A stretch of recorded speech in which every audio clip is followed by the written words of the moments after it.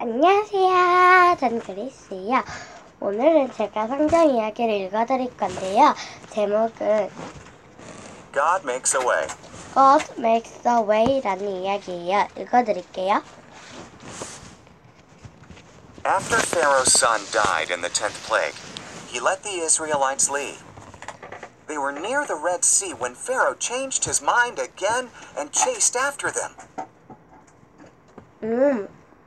파라오가 아들이 죽고 나서 하고 내려줬는데 다시 생각이 바뀌어가지고 잡으려고 했어요.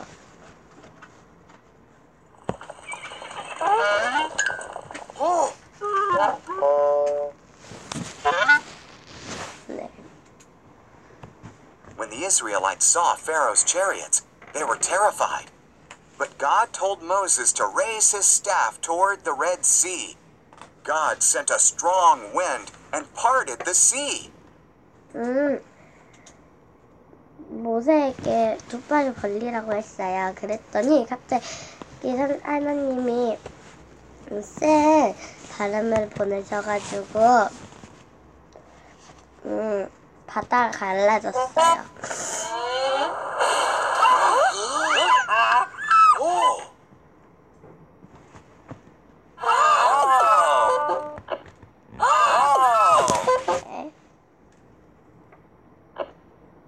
A dry path appeared, and the Israelites walked straight through the Red Sea. There was a wall of water on each side of them. They arrived safely on the other side. 그 사람들은 말린 땅을 걷고 있었어요. 하고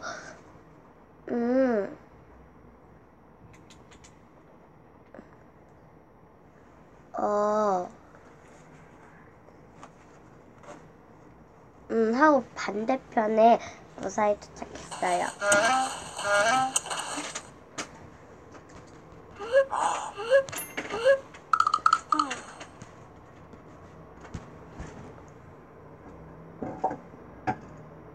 Pharaoh and his army followed them into the sea. God told Moses to stretch out his hand. Then the sea rolled back again, and Pharaoh and his army all drowned.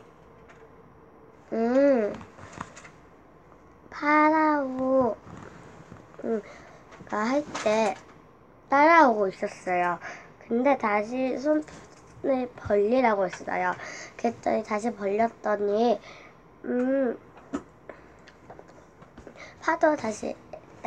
바다가 잘 갈라졌던 게 다시 메꿔졌어요. 해서 다 죽었어요.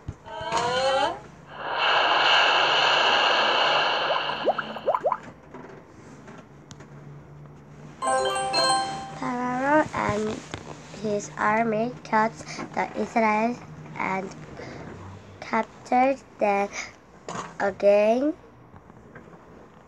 in the Red Sea. 아니죠.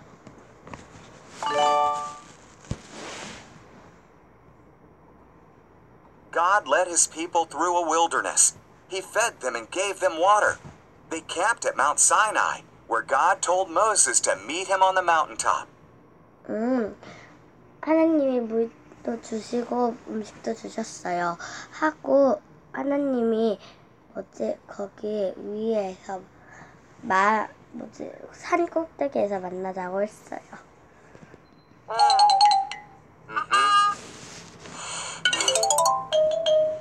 Bed of Drum이라는 다이아몬드를 받았어요. Surrounded by fire and smoke, Moses climbed to the top, and God came down to meet him.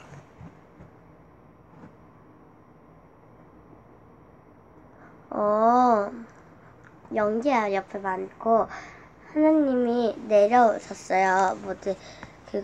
모세를 만나려고.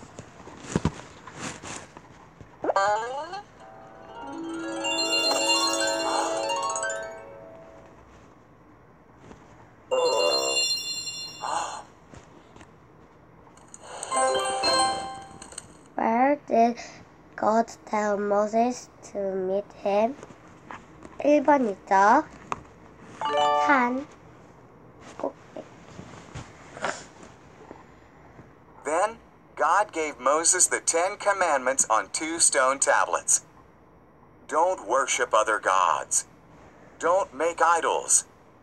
Treat my name with respect. Treat the Sabbath day as a special day. 이게 갑자기 돌에 글씨가 써 있었어요. 10계명이죠.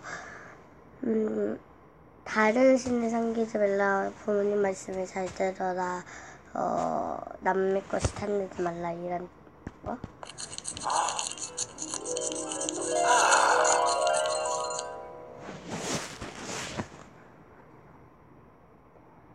Respect your parents. Don't murder. Be loyal to your husband or your wife. Don't steal. Don't lie. Don't envy people or what they own. Now, the people knew how to obey God.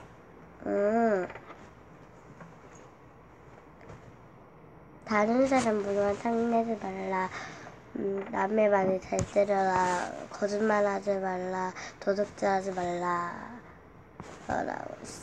더 여러 가지 있는데, 그래서 사람들이 어떻게 하나님의 거기서 어떻게 살지 알았어요.